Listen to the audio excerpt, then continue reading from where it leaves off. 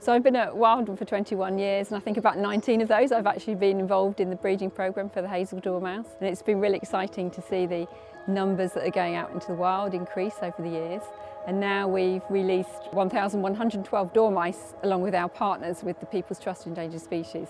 So this year we're actually going back to one of our really successful sites in Bedfordshire, and dormice released there back in 2001. And this year we're going to do a little top-up to increase the genetic diversity and make sure that the dormice are still there in another 25 years' time. So it's really important that we do conservation work for dormice because they have suffered a decline of 70% since the year 2000. There are several reasons why dormice have declined. Loss of habitats, so loss of our ancient semi-natural woodlands.